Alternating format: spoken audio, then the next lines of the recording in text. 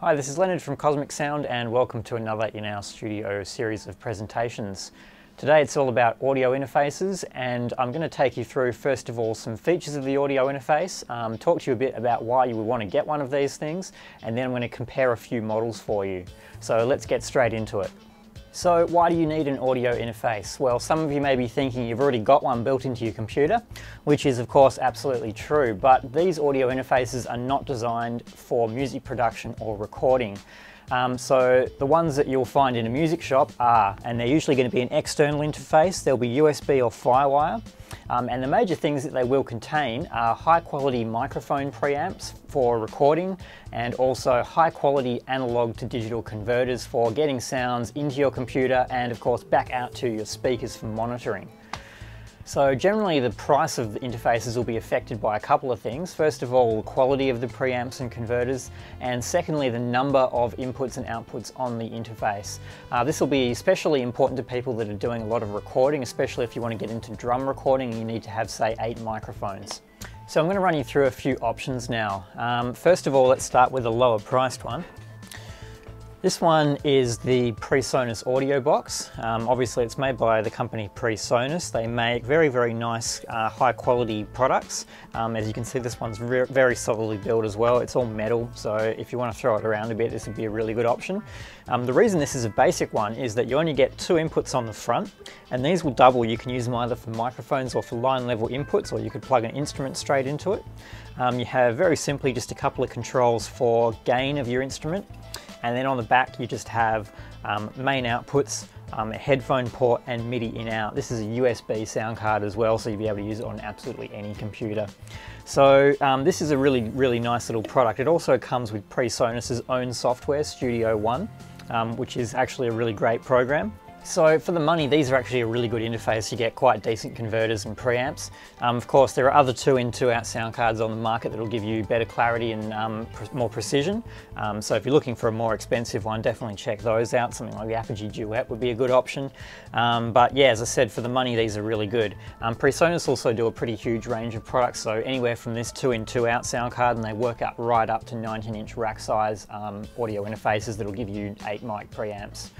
So Presonus is definitely a good brand to keep in mind. If we move on from there, the next brand we'd go up to will be Focusrite. These are particularly renowned for their microphone preamps. Focusrite always do very nice quality preamps, and this particular sound card is a relatively new range called the Scarlett series, and it's a USB range of sound cards. Focusrite also have a pretty large range of Firewire sound cards called Sapphire. For this particular one, it gives us 2 mic preamps on the front. Again, we can plug instruments directly in here. We've also got headphones on the front for monitoring back. Just a couple of knobs here for gain control and monitoring. And if we move to the back, we get an extra pair of line inputs. So this is going to be great if you wanted to plug a synth in or some other stereo source, or indeed 2 other mono sources.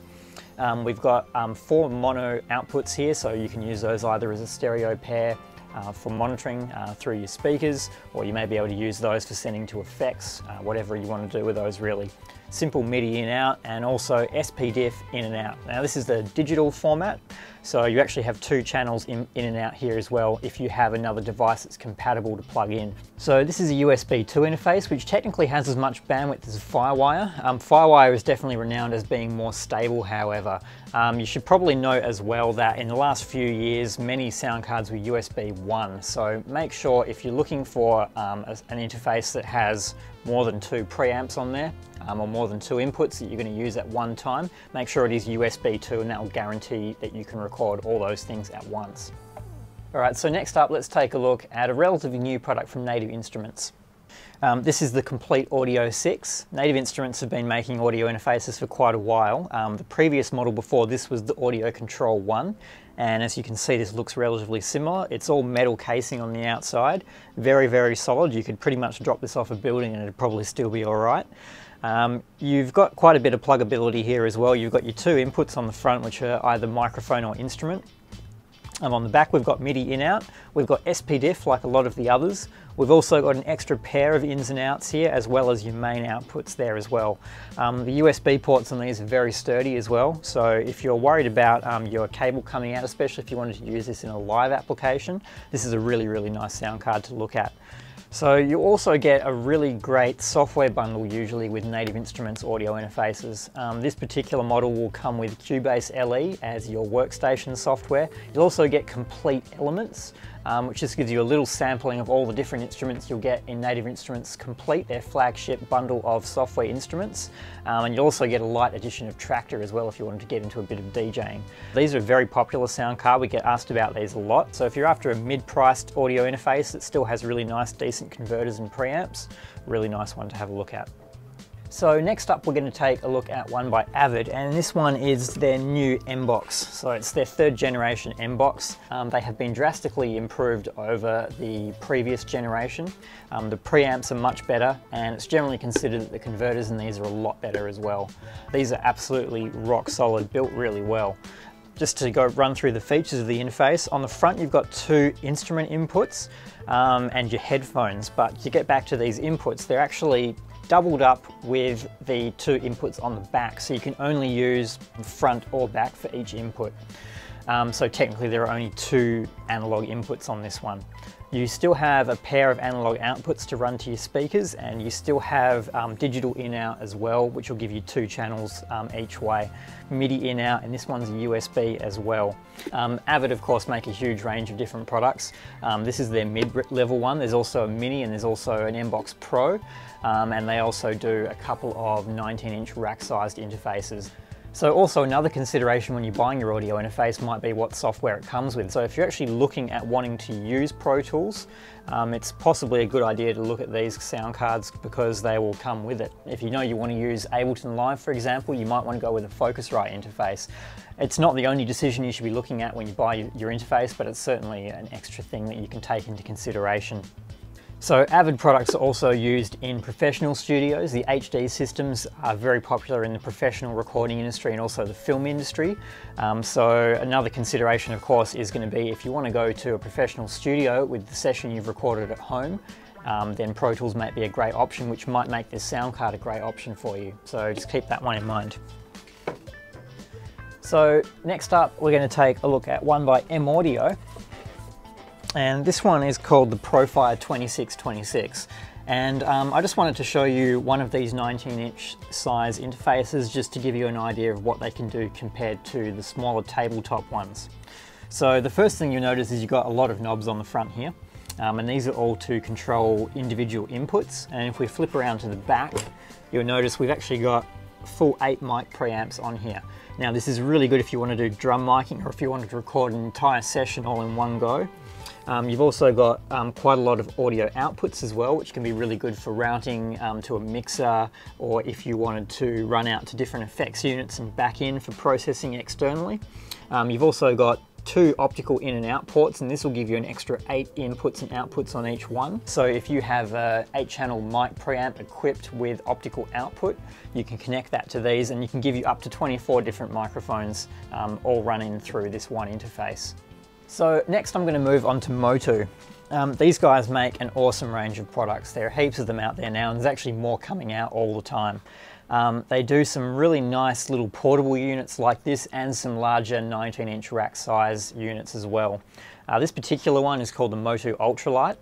And it doubles in a number of different ways. It's really good in the studio, just for plugging things in and out, such as microphones and line level instruments. But it's also really good as a live tool as well, to be used on stage. It's built absolutely rock solidly, so there's not much you can do to really hurt this thing. But it actually works as a standalone mixer as well, so you actually don't need a computer connected to it to do that. You can just run it on external power and use it to mix. Just to go into the features of this one, you've got 2 mic preamps on it. There's one on the front, one on the back as well. There's not a lot else on the front except for your screen, some knobs here to actually adjust all your settings, but if you move to the back, you'll see you've got heaps of line inputs and outputs. There are another 6 of them on the back here. These are inputs, and we've got a full 8 outputs on the back as well as your main outputs here as well. You've also got SPDIF again if you have any digital devices that you need to get in and out of here. We have got MIDI in and out, And most importantly, this is a Firewire and USB interface, so you can use it with any computer that you want to. It's a hybrid interface. So for example, if you're already using your Firewire port for a hard drive, you can connect it via USB, or indeed if you've run out of USB ports, you can connect it via Firewire. It'll work with either. So Motu also do a lot of other different products as well. These are getting towards the higher end of the professional range. They do some really nice preamp models as well. And also a pretty large range of 19-inch rack size units, including the 828, 896. The Traveler's a really nice one as well. So definitely check out Moto if you're looking for something a little bit higher priced and a little bit more professional. So next up, let's take a look at RME. This is a really nice company. They make some very nice products. This is the Fireface 400. To look at it, you don't really see a lot going on, but I can tell you the converters in these things are exceptional. It'll give you a really nice open sound, really crisp tops, really across the board. Frequencies are going to sound amazing. So if you're after a really nice sound card, if you don't mind spending a little bit extra, this is the perfect one to go for. There are heaps of features on here as well on the back. We've got 2 Firewire ports so that you can daisy chain or plug some other Firewire device in so you don't lose your Firewire connection on your computer. We've got a few balanced outputs and inputs as well. It's also got optical in and out on here as well, so if the 2 mic preamps weren't enough for you, you can definitely get an external microphone preamp and still use this audio interface. So this interface also has particularly good mixing software that comes with it that enables you to route your ins and outs within inside software. Motu also has a similar thing, as do a lot of these, but it's particularly good on RME interfaces. So just one final one we'll take a look at, which is the sound card we've got in the rack here. And this is the Orpheus by Prism Sound. Like the others, it gives you a whole range of inputs and outputs, but the thing to mention about this one is that it's up there with the absolute best in the world in terms of conversion.